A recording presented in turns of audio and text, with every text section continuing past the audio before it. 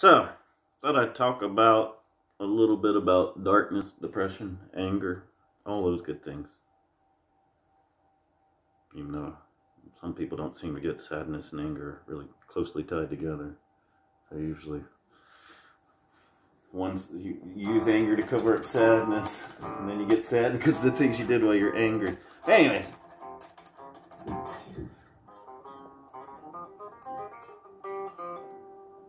So yeah, I'm just coming out of probably of a week. No, actually, what is today? Monday, right? It's Monday. I think it's Monday. The 27th. Yes, it's Monday.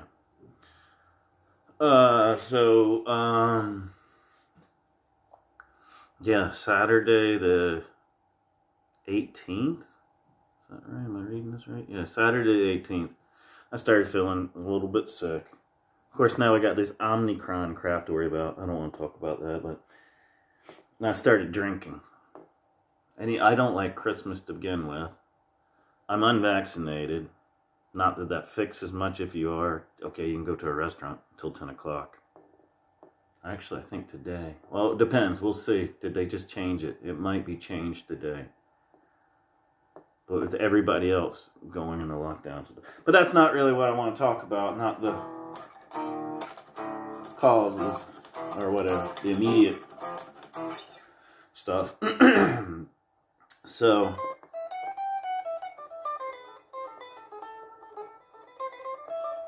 how do I deal with the loneliness?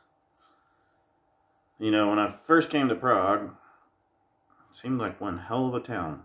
It seemed like, you know, my type of sin town, you know, or whatever. I've never been to Las Vegas, but I don't think it was as, whatever, commercialized, raunchy, whatever, gaudy as Las Vegas. But now they're trying to change all that. So the New Year's 2019-2020 might be the last one for a long time. Of course, I was sick. But didn't get to enjoy it like I wanted to.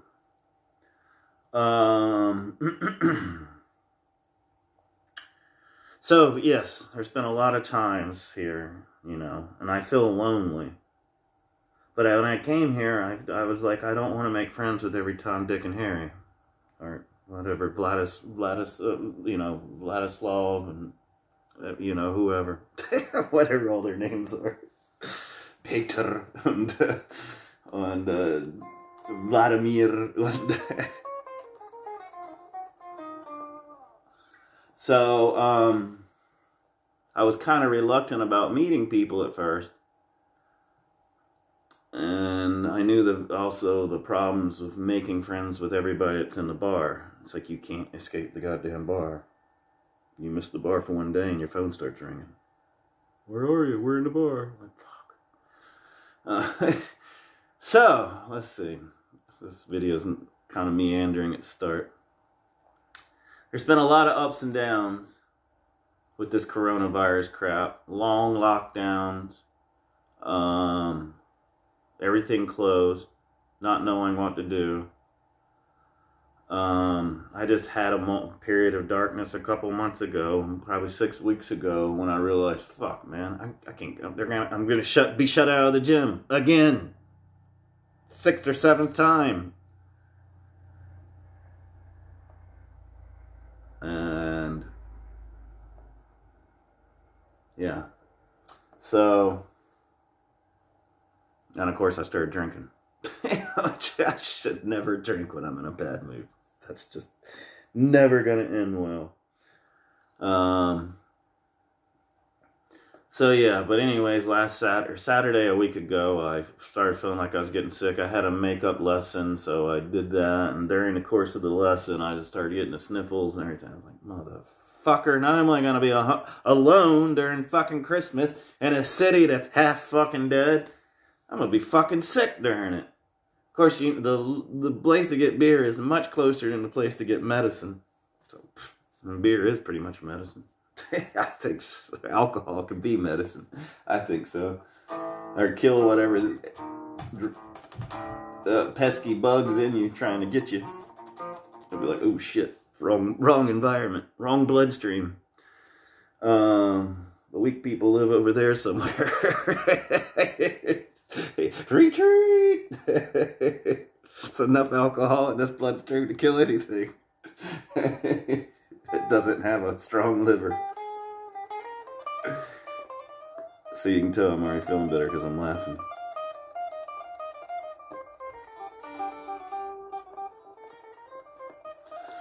So I drank for like 3 or 4 days. Felt like shit for 3 or 4 days.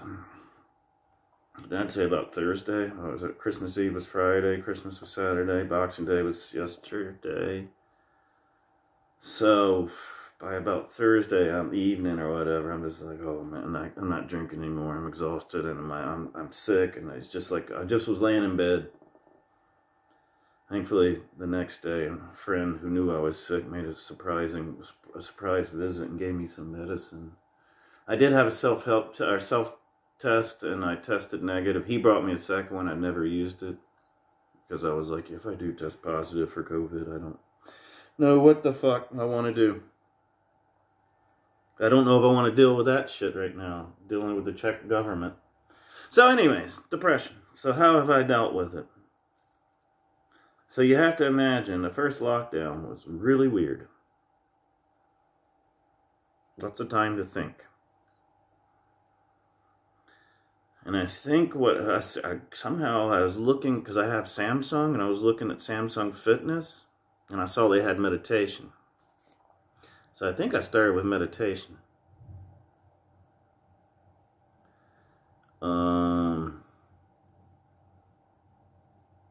And also there was a guy I had been listening to, you might have heard, Wes Watson, ex-convict, but big motivational speaker guy. And somehow at the same time, I think because I was listening to him and giving him thumbs ups or likes on YouTube, I started getting stuff to Stoicism. And then liking that, I started getting more Stoicism than Aristotle and Socrates and that type of stuff. Then I finally was at the bookstore and I saw they had Jordan Peterson's 12 Steps for Life or whatever. And I started really thinking, so all of this takes work. It can become a full-time job. I mean, which is where they say you have to regulate your day. It's just wisdom. Like, why did nobody explain this to me when I was younger? I feel like I came from a family that was just do it. Don't ask why, just do it. Why? Just do it, I'm going to take my belt off, or you're going to be grounded for the next school year. Just like, why? That's it, you're grounded for the next, till next year. No computer, my groundings were no computer, or no Nintendo, no computer, no phone, no friends, no going out, no leaving the yard. Just you, school, your schoolwork, in your room. No TV, nothing. That was... So I learned to sit in my room and not do homework. That's what I learned. Boy, that plan backfired. Sit in your room and do nothing except get angry and depressed. And plan, vendettas and vengeance and minor delusions of greatness and all this stuff. So, but yeah, so you have to, another thing, keeping everything orderly. In the last few days, I just let my apartment go to shit. That's amazing. It was clean before. Well, not at its cleanest, not at the ultimate level that I like to keep it at. But, yeah. Another thing I try to do, if I can do it right, is I set a time period of, don't listen to the news until a certain time of day. A lot of people, we're taught to do this. God knows 20-something year habit. Wake up, what's the first thing you do? The news. Piss yourself off. Like, motherfuckers, these sons of God damn it, what the fuck country do we... Haven't been up 10 minutes and you're already ready to commit murder. I mean, in how many households is it common? 6:30 in the morning with your cup of coffee, you know, getting in the shower, getting out of the shower. What's on your TV? CNN, MSNBC, Fox News, these morning shows, all this shit. I found out if you want to maintain mental health, watch those in the afternoon or in the evening. Well, probably not in the evening either, because then you can fuck your sleep up. So sometime I make it till 10. So on a normal day, I'm usually up and about by 6:15. So a good 3.5, 4 hours.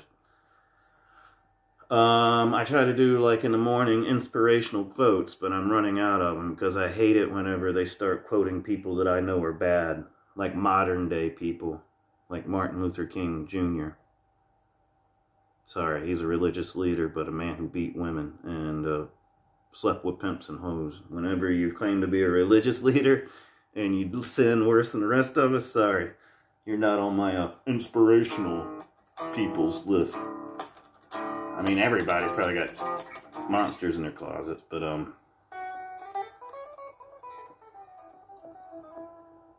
anyways, yeah, so I like the old Greek stuff, really.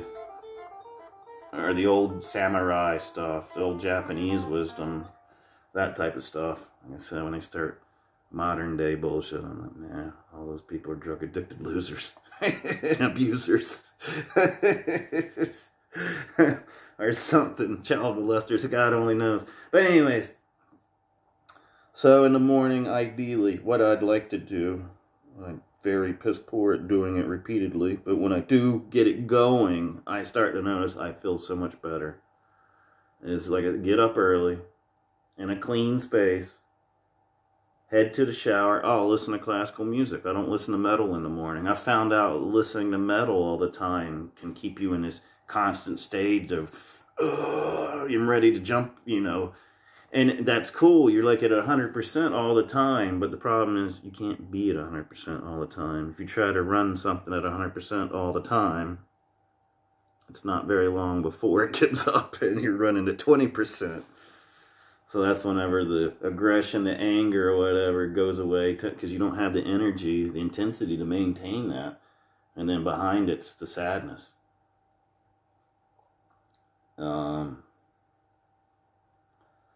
So I listen to classical music in the shower. It doesn't have to be anything special. I think Mozart or Beethoven or something's probably the best, or Bach. But I mean Liszt, Wagner, it doesn't matter. Whatever floats your boat. I'm just talking about like music that's like, you know, I wouldn't, a gangster rap or whatever, a hardcore, you know, dance music. I wouldn't, none of that stuff, not in the morning. And then, yeah, usually I have to work at between 7:30 and 8.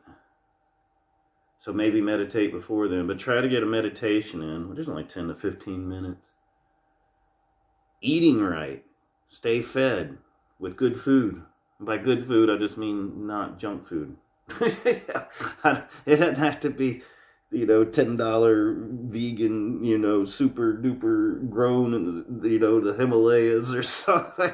Some vegan weird shit just to show off you got more money than the rest of us.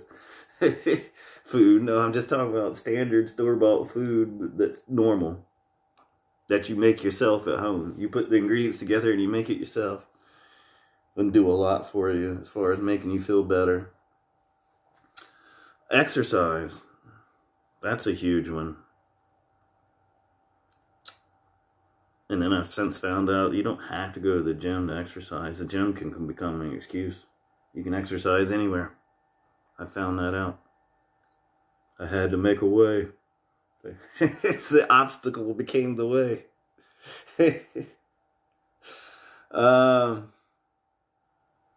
So yeah, what would be my list? Get up early. I like to have a shower first thing. In the shower, listen to music. Between the bed and the shower, don't check your phone. Because whatever your thing is, whether it's Instagram, Facebook, pornography, the news, that's what you'll direct, and you'll already have fucked everything up. And then,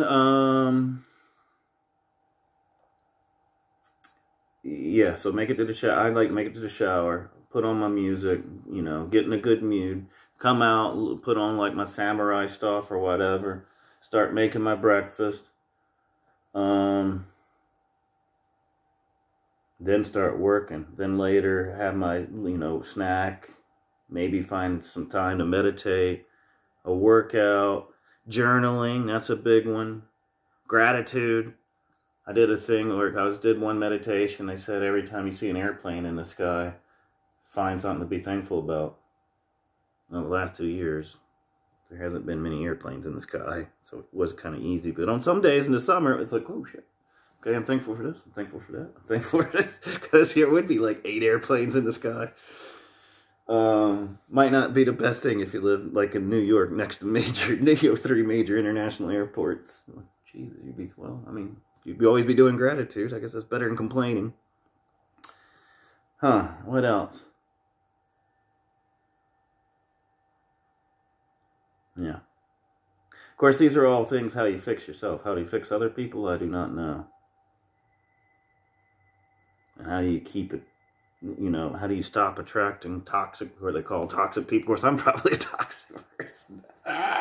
But, so those are the things I found out. And if you do them, seriously, you can, you will start feeling somewhat better.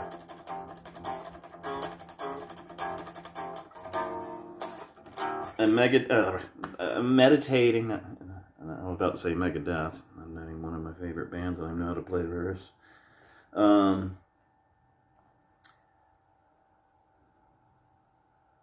Gratitude, a lot of these things, they're like exercise. I've come to find out exercise or playing an instrument, the longer you do it, the more you get out of it.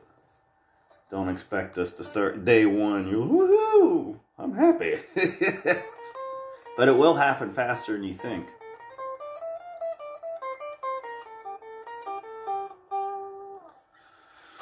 So yeah, in the last little bit, someone said they were, well, I think I knew who said it, were happy to see that I'm still playing guitar. Yeah, I hadn't played in a while, and then I came into 2 guitars.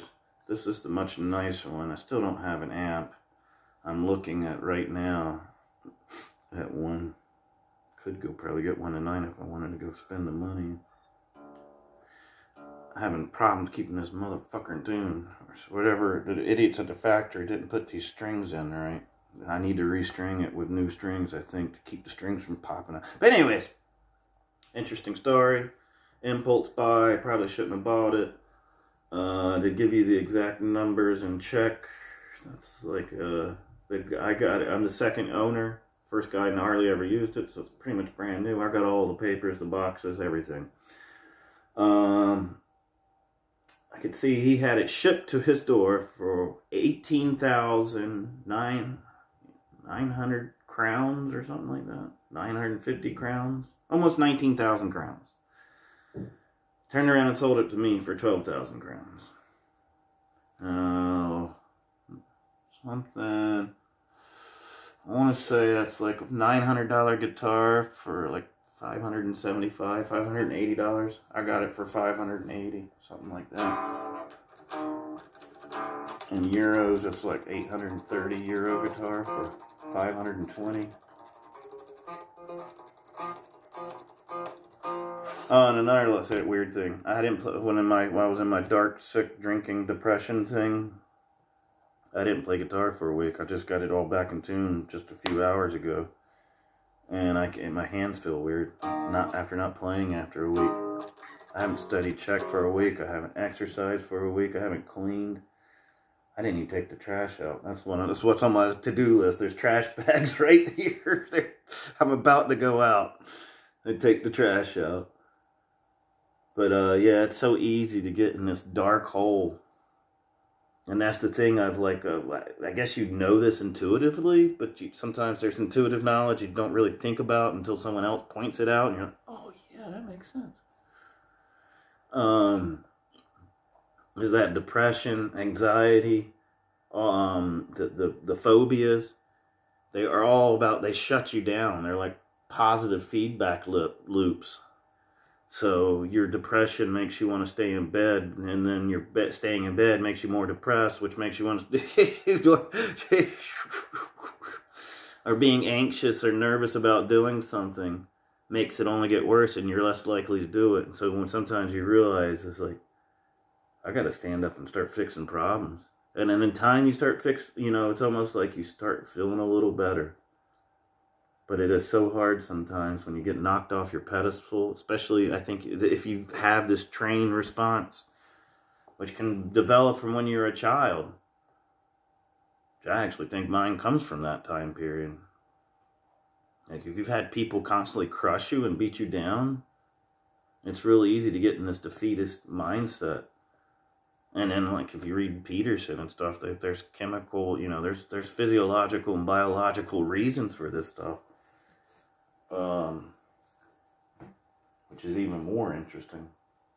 Which is why if you're really depressed, if you've got everything, there's no reason why you should be suicidally depressed. That's why he recommends antidepressants. Because you could just have an out-of-whack brain. But then he argues that there's another form of depression, which I always think is true, or that there's people who have a legitimate reason to be upset.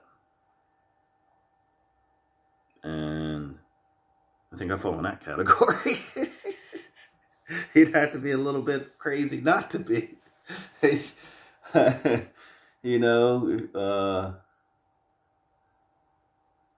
And through that, he, I guess, advocates, fixing who you are through lifestyle changes. I mean, if you are thinking about killing yourself, or if you're making plans to kill yourself, by all means, get help. But I don't get to that stage anymore where I'm actively making plans. My worst, I guess, is I get to the point where I'm like, I just wish I wasn't alive. That type of stuff. Anyway, yeah. Moving by yourself to another country where you don't speak the language, in a time where when a pandemic hits, and then you're lockdowns, and you're dealing with bills, and nothing's for certain, and you don't know if you're going to be a criminal next year because of the vaccinations, or it can make you a little hoo-hoo. So I think you have to have a strong regimen. What's funny, I didn't think I'd come here and come up, become some sort of whatever. That's the way some people use the word sage. Philosopher or something. I thought I'd come here and have a girlfriend, or maybe multiple one-night stands and a job, and go out to the bars and live the normal life that everybody else got to enjoy. that I never got to enjoy. Always seemed to be taken from me. And I got here and I was like, might have some time. Might be some time here before I'm old and gray to still have a little bit of fun. Nope. We're going to shut it all down. It's time for you to sit inside by yourself in deep introspection. That's it. Good evening from Prague on, what is it, the 27th of December, 2021.